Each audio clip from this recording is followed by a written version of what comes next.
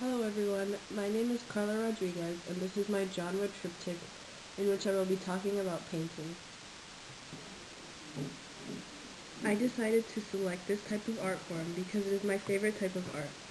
I love to go to museums and analyze paintings, trying to figure out the meaning behind each artwork. Painting has been a method of telling stories, passing traditions, and defining cultures since the beginning of humanity. It is used to tell stories, portray important historical moments, combat social injustices, express religious ideology, and more. Although it appears to be a simple art form, in reality it takes many years and much practice to achieve the desired results and paint something extraordinary. These are the reasons why I chose to present about this art form. The artistic periods that I chose to present in this project are all from Western art from 1600 to 1800. The first one is Baroque art from 1600 to 1700. The second one, Neoclassicism from 1765 to 1850. The third one, Romanticism from 1765 to 1850. And the last one, Realism from 1840 to 1880. I chose these four artistic movements because they represent some of the most important periods of time in the history of art. Although each period follows the previous one quite continuously, they each have specific characteristics that define each movement from the others. Although each movement uses the same medium, each period conveys different themes using different techniques.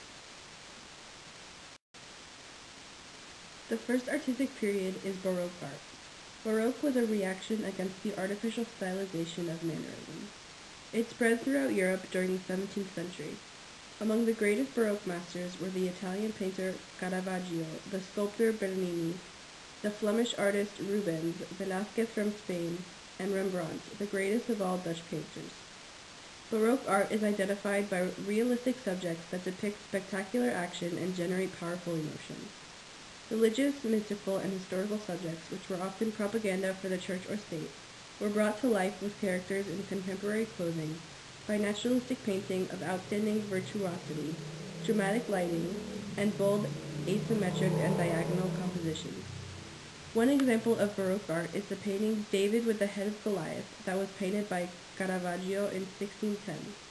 This painting shows some of the characteristics of the Baroque period. We can see the strong emphasis on the emotion shown by David, who has a compassionate look filled with remorse. The brightness on David's face, in contrast with the rest of the painting, is an example of the dramatic lighting used by Baroque painters. The second artistic period is Neoclassicism from 1765 to 1850. Neoclassicism was also known as the Age of Enlightenment, and political, social, and cultural revolution were in the air. Artists needed serious art for serious times, and once again they looked back to the art of antiquity as their model. Inspired by the archaeological discoveries at Herculaneum and Pompeii, Neoclassicism had a historical accuracy that earlier classical revivals lacked. Historical scenes of heroism and virtue were used as patriotic propaganda or allegories on contemporary circumstances. Jacques-Louis David and Jean-Auguste Dominique Ingres were the outstanding virtuosos of neoclassical painting. One example of an artwork during this artistic movement is Napoleon Crossing the Alps, painted by Jacques-Louis David in 1801. This painting depicts Napoleon and his troops crossing the Alps in a military campaign against the Austrians, which ended in their defeat in June at the Battle of Marengo. We can see some of the characteristics of the neoclassical period because this painting represents a serious historical moment when France was emerging as a great power once more after a decade of terror and uncertainty. It also serves as a propaganda to portray Napoleon as the hero of the story, emphasizing his heroism and virtue. The third artistic period is Romanticism. From 1765 to 1850, Romanticism was characterized by its emphasis on emotion and individualism as well as glorification of the past and nature, preferring the medieval rather than the classical. It was partly a reaction to the Industrial Revolution, the aristocratic social and political norms of the Age of Enlightenment, and the scientific rationalization of nature. All of this was achieved through spectacular painting technique and the choice of emotive and sensual subjects, which often commemorated dramatic contemporary and historical events. In France, Delacroix and Géricault were the pioneers of Romanticism. In England, it was Turner and Constable. In Germany, Caspar David Friedrich and in Spain, Goya. One example of a romantic painting is the Fighting Temeraire, painted by Turner in 1839. For many Britons, Temeraire was a powerful reminder of their nation's long history of military success and a living connection to the heroes of the Napoleonic Wars. Its disassembly signaled the end of a historical era. We can see some of the characteristics of Romanticism, such as Turner celebrating Temeraire's historic past by commemorating a historical event, and criticizing a technological change, which had already begun to affect modern-day life in a more profound way than any battle. Turner's specific painting techniques used shades of white, gray, and brown, making the boat look almost like a ghost ship.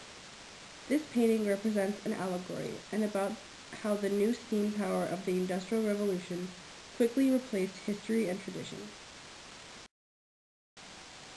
The fourth and last artistic period is Realism, from 1840 to 1880. Realism was a French style of painting that focused on the everyday reality of a subject. Realism revolted against the exotic subject matter and exaggerated emotionalism and drama of the Romantic movement.